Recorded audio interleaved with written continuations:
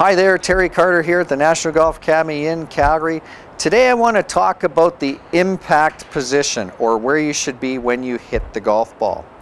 Very important to understand that when you hit the golf ball, our body needs to be turned and shifted before we hit the ball. Meaning, if this is our setup position, our typical setup position, our impact position is going to be different in that when I hit the ball, my lower body is going to be turned and shifted out of the way. My lower body only, my upper body will not be turned with my lower body. There is that separation.